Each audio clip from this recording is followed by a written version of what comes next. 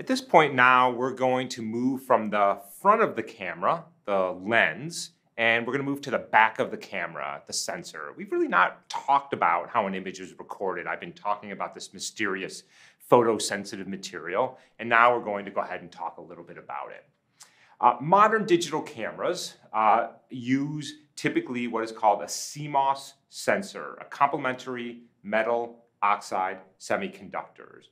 These largely replace their predecessors, which was the CCD, the charged coupled device.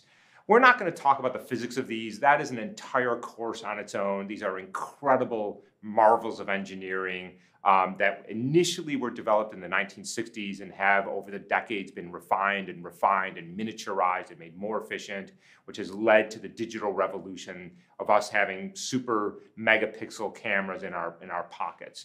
But there are a few things I want you to understand about this. At its core, what a CMOS sensor does, what a CCD sensor, frankly, what film does and what the back of the eye does, the retina, is it converts light into a different signal. So here, it converts it into a visual signal to transmit to the back of your brain for visual processing. In a 35 millimeter negative, it uses a photo process to convert light into something that can be recorded and exposed and made into an image. And here we can convert it into a digital signal. So think of it as sort of an analog to digital converter. We're going to take photons and we're going to bring pixels out. And these things have these little wells which correspond to pixels, and we're going to read out the amount of light that strikes. And one of the most important things here, because it really impacts in many ways the quality and the nature of a digital image, is how we record in color. So first of all, let's talk about color for a second. So what is a color image? You've got a bunch of pixels. Let's say I have a 1,000 by 1,000 pixel image. And every pixel has 3 colors associated with it: red, green, and blue, the primary colors. And so you would think that a camera would have to record at every pixel, well, how much red light came in that part of the visible spectrum, how much green light in that part of the visible spectrum, and how much blue light. And in fact, back in the day, the original digital cameras, which were huge, had 3 sensors and some beam splitting optics that split the light into 3 sensors. But that meant you were reducing the light input by a factor of 3. You had 3 sensors, which was very expensive, and you had a low light yield because you were splitting the light. And so what modern cameras do is they cheat, honestly. And what they do is they slap down onto the sensor this thing called a color filter array. This is a very particular one called a Bayer pattern, which is probably the most common one. And what these things do, you can sort of see the colors here, and on top of each of these colors is a little tiny lens that focuses the light that is brought down onto that. And each pixel, so each of those little cells that you're seeing right here, is going to correspond to a single pixel. And you can see that this cell up here, for example, is going to record the red light. It's colored red. The next one is going to be green, and then red, and then green, and then the blues, and so on and so forth. And so what's happening is at every pixel, we're only recording one of the values that I need for a full-blown RGB, red, green, blue image. And we're doing that because we can get away with it with only a single sensor. But now something is a little odd. So let me reproduce the Bayer pattern right here. So think about this as a 6 by 6 pixel image. I've got 6 columns and 6 rows. And what I've done is I've recorded a bunch of green pixels, if you will, a bunch of red pixels and a bunch of blue pixels. And what I mean by that is I've recorded how much incident light was on the sensor in the green, red, and blue part of the visible spectrum. So, but something's missing. Oh, by the way, why is green overrepresented here? Notice that there's a lot more green pixels than red and blue. There's a couple of reasons for that. By the way, your retina is the same way. We oversample in the green part of the visible spectrum. The reason is that the human visual system, is more sensitive to the green part of the visible spectrum than red and blue. And in fact, out in the world, there are more things in the green part of the visible spectrum than in red and blue, which of course is why we're more sensitive. So, but what it means is down here where I have my 3-channel RGB image, I'm missing a bunch of pixels. All of these black pixels here are missing, right? Because notice what I've done up here. I've taken the red pixels from up top and I've dropped them down below. green, green, blue, blue. Green is okay, but there's still every other pixel is missing, and red and blue are incredibly undersampled. And so in fact, in a modern digital camera, for years, for decades, we are only recording 1/3 of all the pixels we need to represent a full-blown RGB color image. So what do? Well, we cheat, we interpolate. So for example, let's look at this pixel right here in the green channel. It is surrounded by a bunch of other pixels. Let's call their values A, B, C, D, whatever, how much light impinged on those particular pixels. And in the middle, I'm gonna do something simple like, for example, average the values. That makes pretty good sense. It's hard to imagine that that pixel right there is fundamentally different than everything around it because the world tends to be relatively smooth, and only at transitions between light and dark, for example, on my lapel right here, will you see a big change. But since these pixels are really, really small, you can get away with this type of interpolation. Now, this is a pretty simple, simplistic version of interpolation, and in reality, what cameras do is something a little bit more involved. So standard, really simple things are things like bilinear and bicubic interpolation. More sophisticated interpolation algorithms are gradient-based, adaptive color plane, smooth hue transition, and there are dozens and dozens of these. Some of them are proprietary for particular cameras for how to go from this thing right here to a full-blown RGB color image. I'm not going to talk about the details of these because frankly, they're not that important. They're all variations on a theme of interpolating. But what is important to understand is that the image you have recorded is in fact, it is creating pixels whole cloth by interpolating all of the missing pixels from the underlying bare pattern. So now that gets us to pixels. So we've got this sensor, this electronic sensor, which converts light into a digital signal telling me how much light there is. I interpolate those missing pixels to give me a full-blown red, green, and blue image. And now, what do I have in terms of pixels?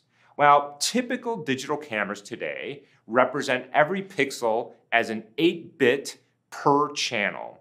So what that means is every pixel in the red channel, every pixel in the green channel, and every pixel in the blue channel has a value between 0 and 255. So that is 8-bit means I have 2 to the 8, 256 possible values, 0 to 255. And so for example, if I have a value of 0, it means it's black, and if I have a value of 255, it's maximal value. So what I'm showing you here, for example, in each column is in the red channel, a 255 value means I have really, really bright red. And as that value goes down, it gets darker and darker red. Same with the green, same with the blues. So, for example, this pixel right here, which is completely black, is made up of 3 values: 0 blue, 0 green, 0 red.